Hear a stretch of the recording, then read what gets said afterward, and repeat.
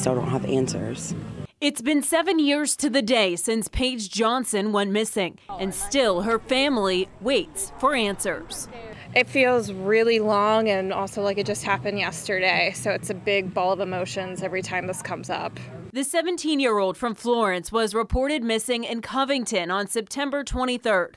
Today, loved ones gathered in DeVue Park by a tree planted in her memory. Her case remains open, and the family is begging for leads.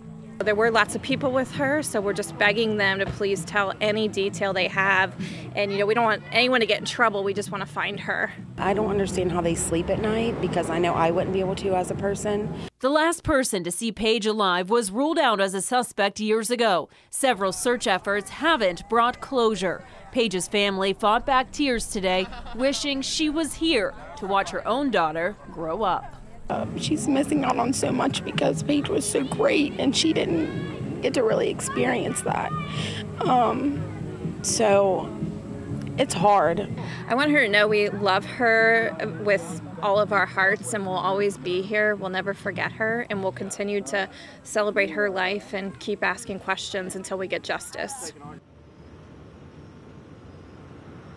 Now, the family tells us that Covington Police has a new detective working on the case. They have been in contact with the family and are working to track down every single tip to bring closure. Reporting live in Covington tonight, Amanda Kelly, WLWT News 5.